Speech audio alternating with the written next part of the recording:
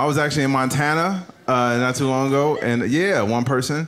And you can, I like Montana. It was actually a fun trip, but you can always tell when you're somewhere where there's not a lot of you. I found that out in Montana and here. You know, I can tell. You know, you can tell the stare. The stare, not from the adults. The adults are very good at hiding that they don't see a lot of you in person.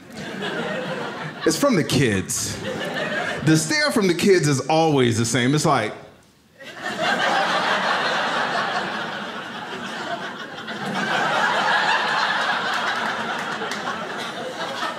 is that Kobe? They don't know. They just want an autograph. That's all. Bless their heart. Bless their heart.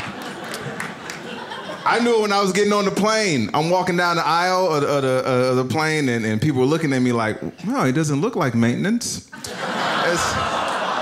Exactly. Like, I don't know how to fix planes at all.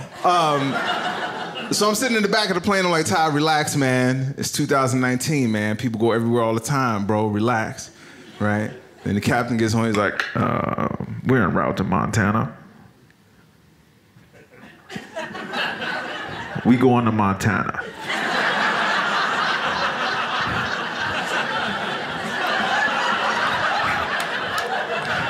Anybody on this plane not going to Montana?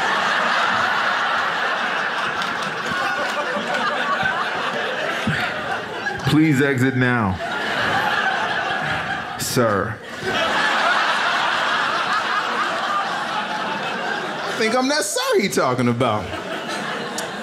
But like I said, I had a great time in Montana. It was awesome. When I got there, landed in the airport, they had this huge stuffed grizzly bear. Huge, right? And I'm trying to take pictures. But right next to the stuffed bear is this old rustic dude, right?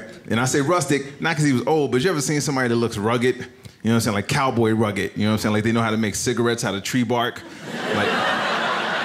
Like that type of dude, right? So he saw me taking pictures of the stuffed bear, and he's like, "Hey."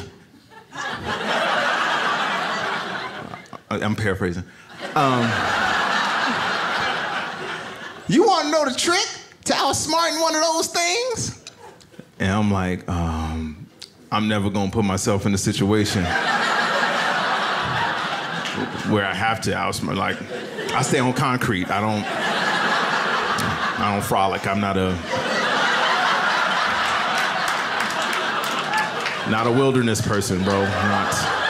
I stay with buildings and walls and stuff. He said, well, what you gotta do is you gotta act big. Yeah, I'm sure y'all heard that before, right? They say you gotta act big. They say, what is the worst thing you could do in a bear attack? Right? Shh, I'm testing that theory. I'm not that good of an actor, I can tell you that now. That bear would know, at least definitely by smell.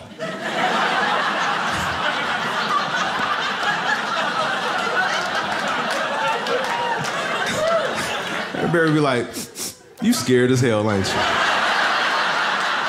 I know, I could tell.